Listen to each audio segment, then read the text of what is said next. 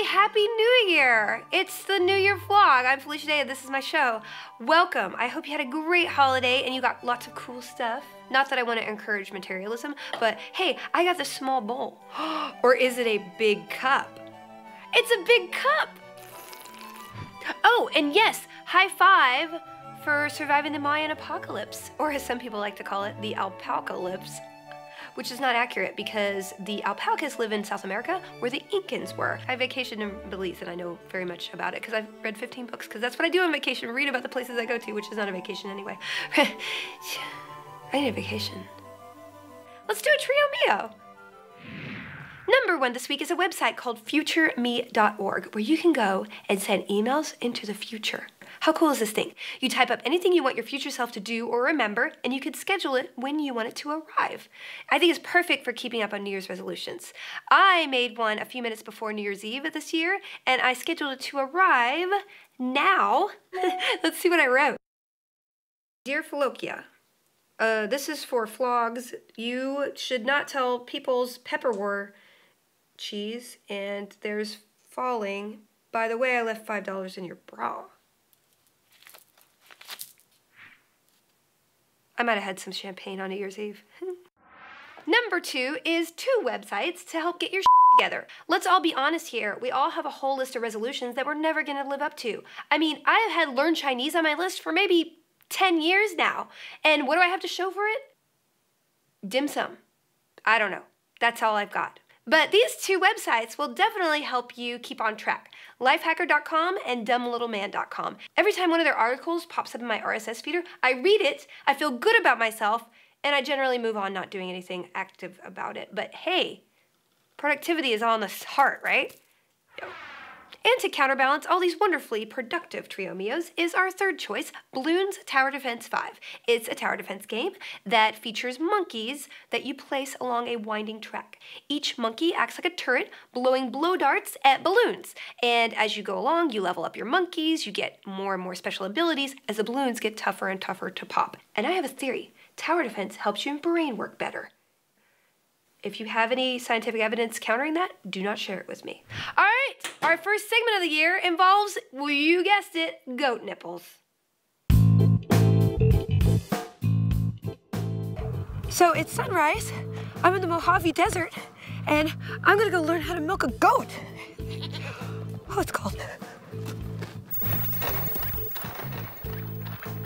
God, I hope I don't get my shoes pooped on.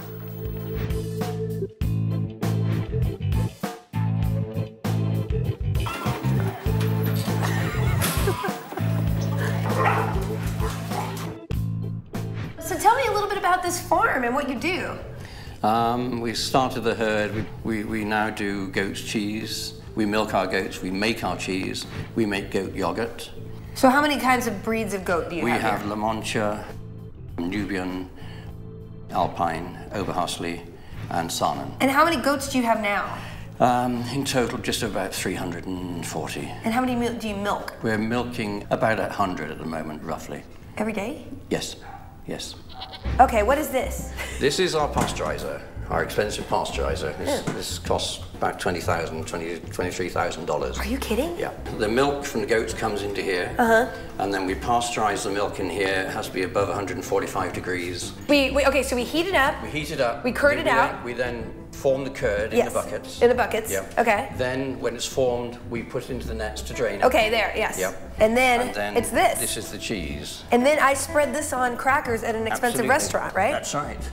This is an unsalted curd. Okay. This is but this is cheese. Basic cheese curd. Oh, it's so good. We don't need to do anything. I don't need to milk anything. I just need to eat your food. Okay, well, I think it's time for me to stop eating and maybe start a milking. Okay, let's get You ready? All right, let's go. Yep, we'll see where the goats are.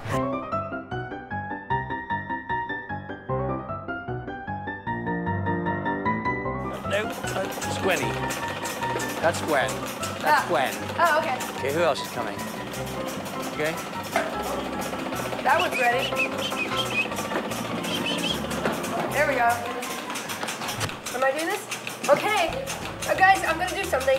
Ooh, this is the first nipple I have ever touched on a goat. Oh boy. Okay, is that good enough? Yeah, some Sorry. are really clean. Oh, No, they don't care. Okay, all right. They're used to it. Sorry, sir. And then the trick is trying to get some milk. Okay. I have to get some milk out of one of these. Like, oh boy. Oh boy. don't pull it. What you do is squeeze it. Okay, so rolling. Squeeze, use those two. Oh, there that's you go. There you oh, go. did you see that? Thank you, ma'am. Wow, this is an amazing feeling. Rolling. Oh. There you go. Oh my gosh, this is amazing. Ethel. Hey, look at this, guys. I'm sorry. 3 fingers. I want to do this every morning. This is very intimate. Very intimate feeling. Okay, she's white. Put these on their nipples. Yeah. You put that on the teeth first. Okay. That's it. Stick it on. Oh, sorry. That's right. Okay. And then turn the valve on. There you go. Oh, You felt it grab. that is quite the sensation. Oh gosh, it's hanging there. It's like a bad piercing, right? They have to feel comfortable around us and how we're handling them and what we do for them. Yeah. Well, they all feel like they're happy. I mean, they all just come up involuntarily. Yeah. Look at them. Yeah. Bye.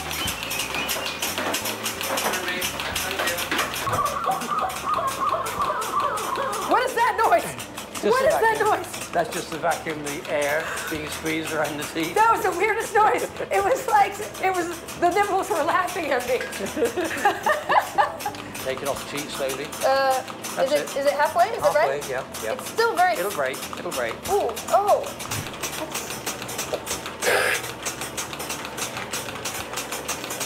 I touched your nipple, I'm sorry.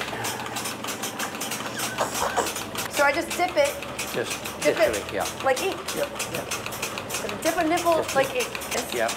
I'm gonna dip it. Dip it right up. Like that. Yep. There you go. And dip this. Yep. Hello. Good morning. Well, Julian, thank you. That was the most fun with nipples I've ever had. Thank you to you and Carol for allowing me to visit Soledad Farm. Enjoyed it. And really enjoyed it. yeah, I have to say that I'm so impressed with how happy your goats are. Yeah, thank you. So I will never eat goat cheese and not appreciate it in my mouth again. That sounded weird. Anyway, I appreciate what you do very much now. Good. So thank you very much. Thank you. Okay, I'll see you later. Bye.